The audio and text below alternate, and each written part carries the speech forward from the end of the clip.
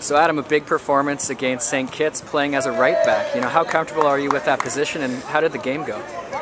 Well, I've played the majority of my professional games at the right side. I'd like to say that I would like to think that I am a center back, but it just worked out in my career so far that I've played most of them out there. So I feel like I'm quite comfortable playing in that role. Obviously, the game didn't quite go. Obviously we got the result, but the performance wasn't where we wanted it to be, and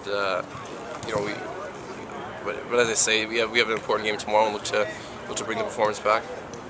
Do you know if you're playing again tomorrow? I don't. No. We won't find out till tomorrow. And yeah, I think most people, just because of your stature and your height, tend to think of you as a center back in the sort of Kevin McKenna, Jason DeVos mode. Right. With Kapos, how much are you practicing at right back? And for the last couple of months, or the last about a month and a half, I've been out there. We've had a couple injuries on that side, so I've been practicing on the right and played a couple games there. So yeah, it's something that I'm comfortable with. It's not something that's new to me. So we'll see what happens. Canada has a lot of defenders that sort of switch between fullback and center back. Right. Do you think that having that background as a center back, does that change the way you play the position? Yeah, definitely. It's very important to have that flexibility in a back line, to be able to play in the midfield, to play in the middle and play on the right side.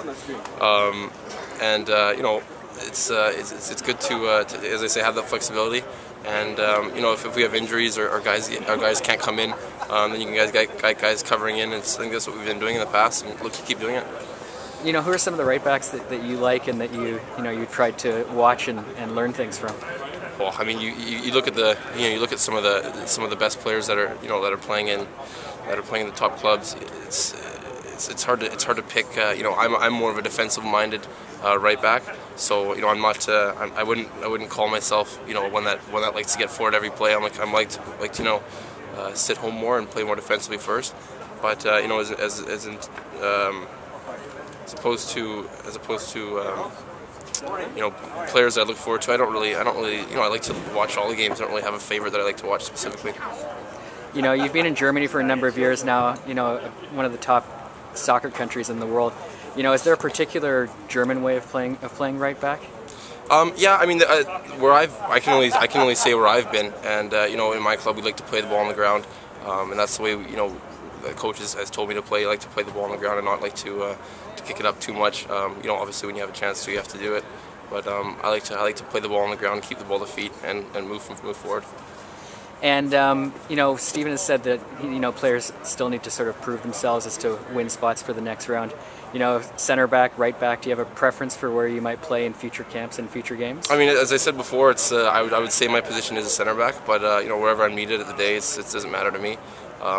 But yeah, there's a big game tomorrow. Whether I'm starting or playing or not, I don't know. But if I get in, obviously nothing's guaranteed here. The spot's never guaranteed, so we'll look to put a good performance in if I get the chance, and hopefully get selected in the future.